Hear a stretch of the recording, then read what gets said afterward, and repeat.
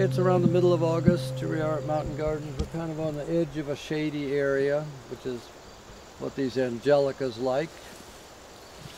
So we're here to talk about this plant right here, Angelica pubescens.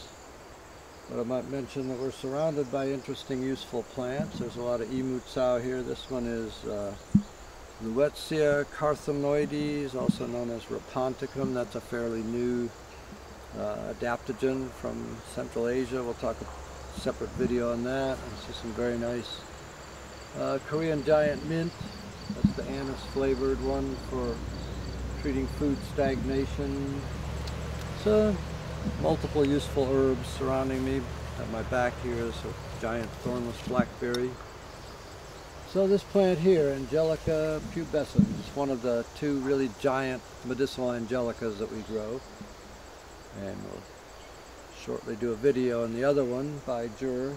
This one is used for wind damp conditions, which in English might translate to things like rheumatism.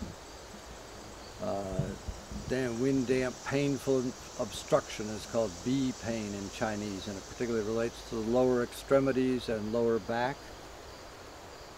And that's caused by dampness and wind. So this is a very drying herb. This is one of the, possibly the most powerful herb in that category. But you have to be a little bit careful if you don't have an issue with dampness, since this is very drying. It can injure, what they say, injure the yin, which is the damp component of the body.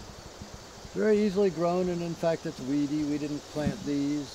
We're going to have to be pretty careful about not letting it go to seed, because it's naturalized itself all over the shady part of the garden here. And it's a huge, robust plant. The leaf is definitely pubescent, meaning slightly fuzzy, hairy. Most of the Angelicas are smooth-leaved, so here it is. It's doubly compound leaf, as most of the Angelicas are, but this one's a little more fuzzy than any of the others. Makes it easy to identify. Not quite as finely dissected as a couple of the others. So it's a biennial, as are most of these medicinal Angelicas in any case.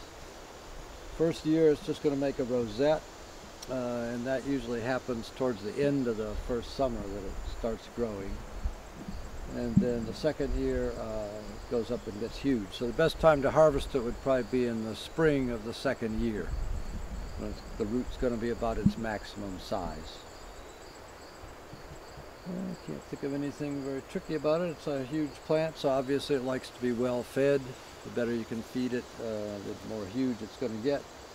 We've had these even bigger than this, 10 feet tall and 10 feet wide, if you give them the space and the fertility to do that. And like I said, after a year or two you might want to start deadheading it, just to prevent it from popping up all over your garden, which is what it's doing here. So that's Angelica pubescens, Du Huo. Here's our jar. It comes to market as rather thick slices, pretty strongly aromatic. And it is specifically, the description says, treats painful obstruction in the lower body, dispels lurking wind in the kidney channel. Can also be used for external invasion, for releasing the exterior, for wind-cold conditions.